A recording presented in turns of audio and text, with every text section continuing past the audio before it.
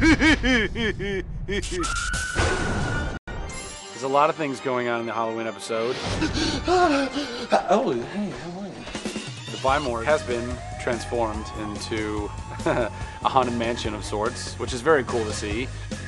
Because it's such a cool set anyway, and then our art department gets their hands on it to transform it like this with cobwebs and blood and skeletons and ghosts and goblins and all that. It's really awesome. Prepare to be terrorized. Fernando, not now!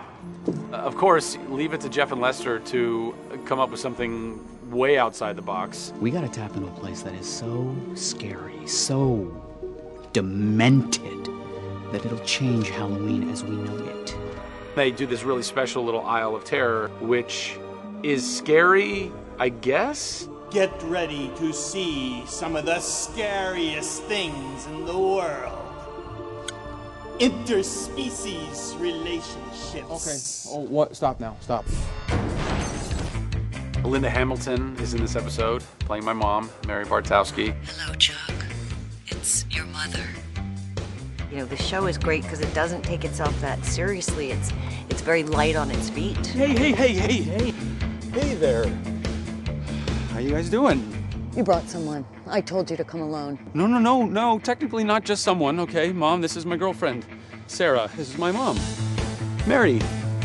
I would love to spend the last half of my career making people laugh. This is a good jumping off place for that. Guest star Robert Englund, Freddy Krueger himself, is in this episode. Not playing Freddy Krueger, but playing another very scary character. You can't escape! We're both locked in here! I did thank Robert for years of nightmares. What scares you, Chuck? Mixed up! Well, I was asked to portray Professor Wheelwright. I see your hands are shaking. I'm in demand at Halloween. It's a very lucrative time of year for yours truly. Well, I have a pat saying, where I tend to leave Halloween to the amateurs.